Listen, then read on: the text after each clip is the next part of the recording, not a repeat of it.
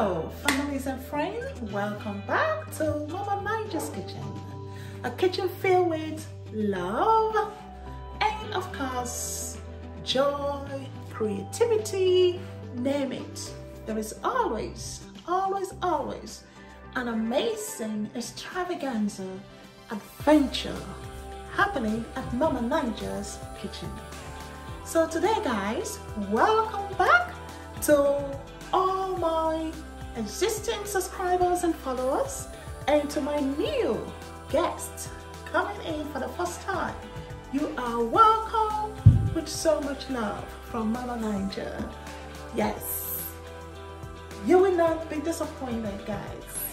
I am engaging today on an adventure. I'm going to be creating charcuterie board, also known as cheese board. Without further ado, I'm going to show you all the ingredients that I will be using. So come with me on this journey. It's going to be exciting, interesting, and above all, it's going to be tasteful, tantalizing, and you will love it. So on my island, I actually went to Aldi. Aldi is a very affordable grocery store. If you have one in your area, please go in and check it out. Aldi always have the most affordable either produce or crackers, cheese, whatever you need to create a fun, interesting meal for yourself and for your family. So here I do have some various type of cheese. I have some cranberry white cheddar cheese, some Asiago cheese, everything goat milk cheese, mild cheddar cheese in cubes, Kirby Jack cheese, some white cheddar, and I did also pick up already cut up in cracker size cheddar, extra sharp white cheddar cheese. I do also have this in the yellow form, cheddar cheese. Let's flip that the right way.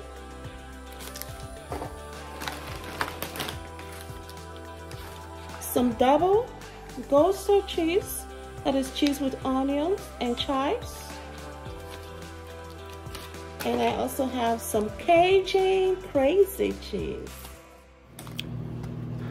And brie, which I am going to cut into heart shape and fill it up with some goodies. All right, family, please do understand I do have guests and family members in the home, and as such there might be noise, so I have chosen to do a voiceover on this video, and also to make sure that the video is not excessively long and overbearing. So I will be starting now with cutting the brie. I have two shapes of heart, or two heart shapes, one large and a smaller one, that I will use to cut the heart shape into my brie. It was a little bit sticky, and I realized that having the brie in the room temperature after I purchased it from the store has changed, soften the starters, the solid state of the brie. So I had to put it back into the fridge. I couldn't really fully complete my two heart shape. As you can see, some are breaking apart, but it was also quite easy to remold it into the heart shape. So that is one thing that I love about brie. It's quite malleable, and you can easily change the form to how you want it. Now you can see me working on the second heart. So I'm using the smaller size heart cutter, pressing that through the depth of the brie until you can see it on the other side, and having a full cut on the other side, and then you remove it gently.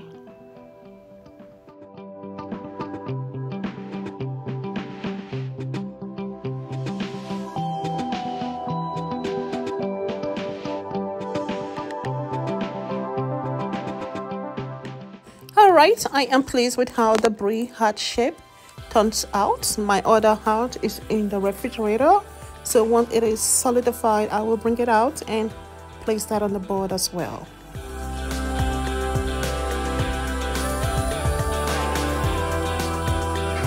I'm going to start working with the cheese.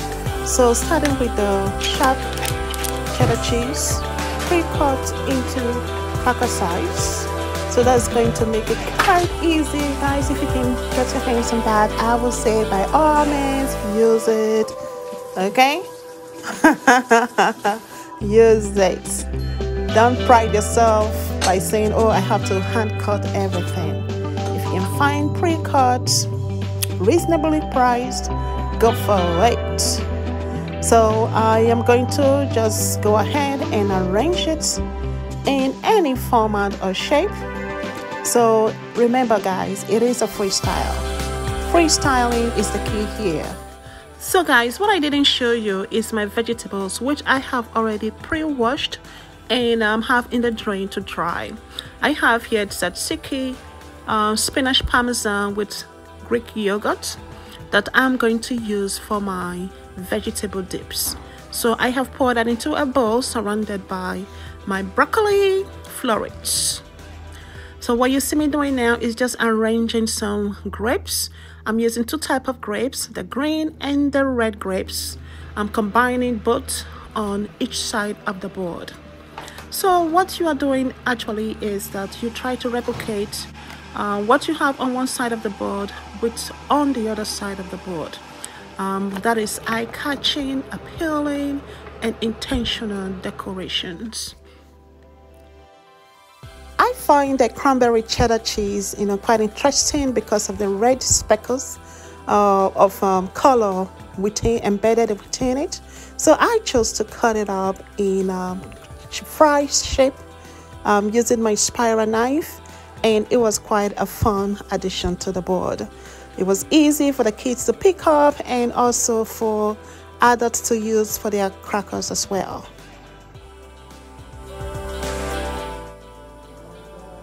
Now I am going to add on some more vegetables. I do have here sweet peppers as well as sweet tomatoes, baby tomatoes. I love those, and those are good addition for color, for texture, and for something nutritious, and green natural items on your charcuterie board. So you can create a charcuterie board that is very healthy, nutrient dense, and not just empty calories by incorporating vegetables and fruits into your charcuterie board. I also picked up the cubed cheddar cheese and Kirby jack cheese. These cubes, I am going to create a structure from it, and it was quite fun to create a tower with both sets of cheese on either side of my charcuterie board. It was fun to do. I wanted to pile it up initially, but hey guys, I just intentionally changed my mind and created a structure. My structure was 4 by 3, and it actually turned out good to be a very beautiful tower. Yes, standing tall on my charcuterie board. Having the unexpected on your charcuterie board is always a welcome surprise. So here we go, some milk chocolate orange truffles. I am going to add at sporadic locations on my charcuterie board, and also use it as a bordering factor on the board. So on the edging of each corner, you will find the orange truffles. Isn't that cool, guys? Another great pick was this maple leaf cream cookies that I picked up from Aldi. Guys, wow, wow, wow, wow. It just totally embodies everything that you call fall. Yes, having those maple leaf was just the icing on the cake for my board. You have not seen anything yet, guys. This Belgium chocolate covered pumpkins or Belgium chocolate pumpkins were the most exciting item that I picked up. It was just so unreal to have these little miniature pumpkins in chocolate of every flavor. It was delight. It was a delight to see, and it was delicious to bite into. Guys, oh my. I use that to accentuate the charcuterie board, and you will see how I use it later. Now it is time to add on the nuts onto the charcuterie board. So I am starting with the cashew nuts. So I'm just going to pile that up on one end. I'm really having fun here, guys. I hope you are building this charcuterie board with me and having great fun as well. But guess what? I'm going to show you a technique on how you can create rose flower from your salami. So I am using Italian salami, and I'm going to create rose flower. Just watch. First, you want to line up your salami, overlapping one over the other about halfway. To achieve your desired length, here I am using 12 to 13 salami pieces. Then you will roll all into one structure. Now cut your rolled up structure or cylinder into 2 equal halves using a knife. And use a toothpick to hold each of the pieces together. So from one rolled up salami, you are going to make 2 roses. I'm going to use a toothpick to hold each of the half cylinder together and fan it out into a rose shape. The toothpick was slightly long, so I cut it into 2/3. So I'm only using 2/3 of it, and if necessary, I will use the other 1/3 on the other side to ensure that the structure is stable. And voila! You got yourself a beautiful salami rose, a beautiful and interesting accentuation to your cheese board.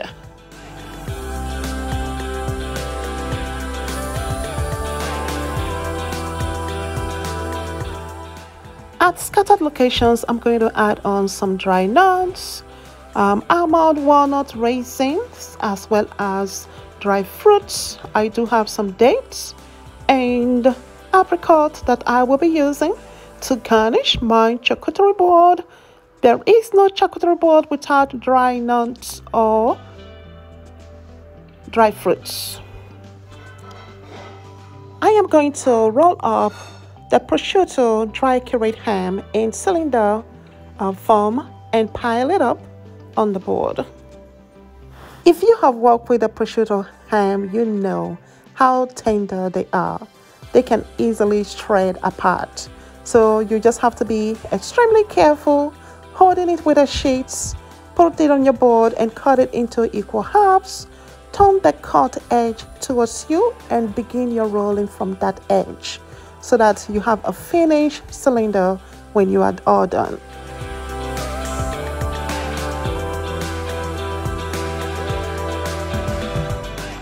As you can see, guys, my board did fill up very quickly.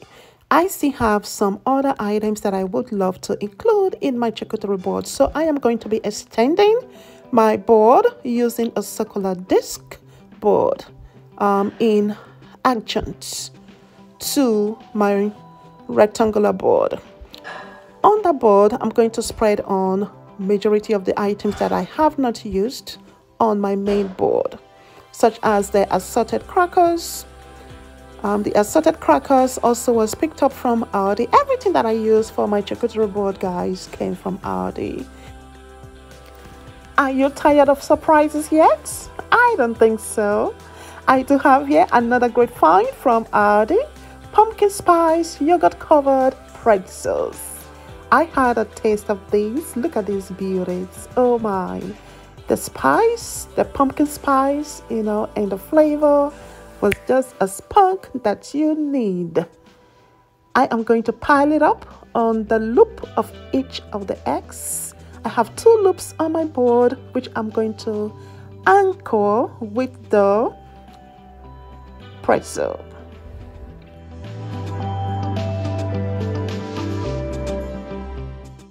I'm going to cut up additional flavored cheese in different shapes and structure to add on to my circular board.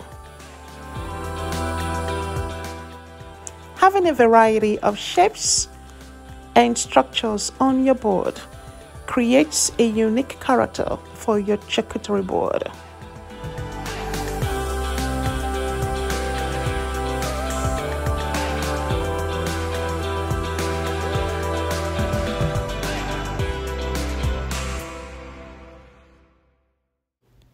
To ground our board, I'm going to add on some chickpea salad and also some pitted olives. The chickpea salad was to die for. It was really, really good. Quite tasty, delicious, and spicy.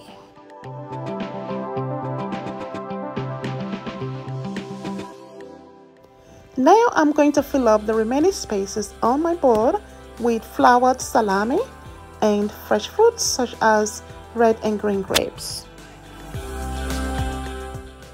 I had to change my crackers formation multiple times until I arrived at the circular bordering style that I was finally pleased with. So guys, the lesson learned here is never be afraid to change it up. Change it up, freeform it until you are satisfied and pleased with what you have. Yes, my charcuterie board is completed. I just need to add on some hot apple cider juice and we will be ready to party. Yes, guys. Oh, this was quite a fulfilling adventure. Oh, yes, indeed.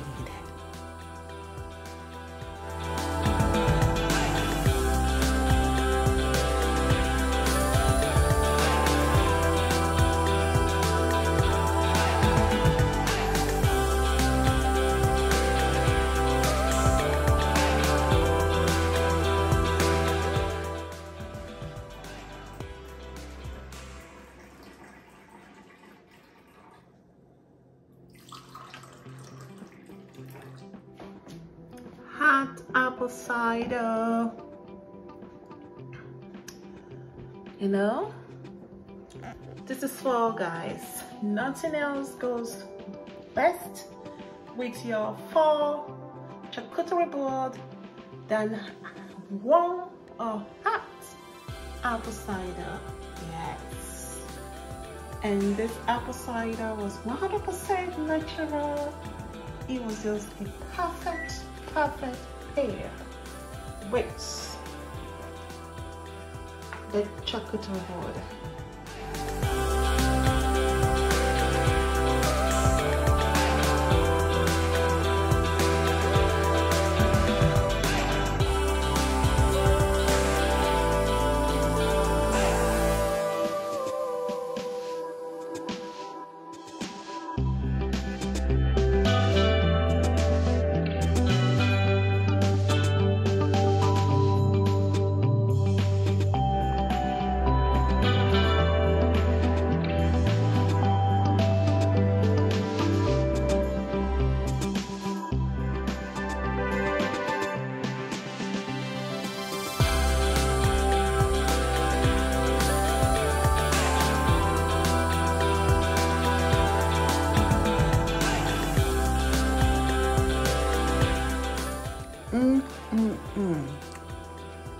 Wow.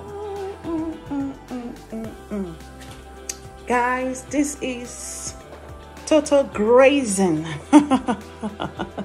A grazing table filled up with all sorts of goodies. And this was definitely a crowd pleaser for my guests.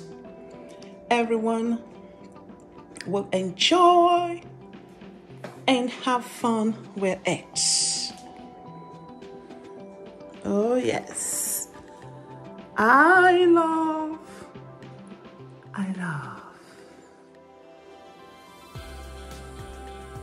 It was definitely a winner for all guests that had the opportunity to dine and share this experience. So guys, thank you all for joining me in this adventure, creating my first charcuterie board, and I can say from this end that it was a winner. I am completely satisfied with it. I am happy with it, and I know you can replicate this. As I said, creating your experience and making the best of it.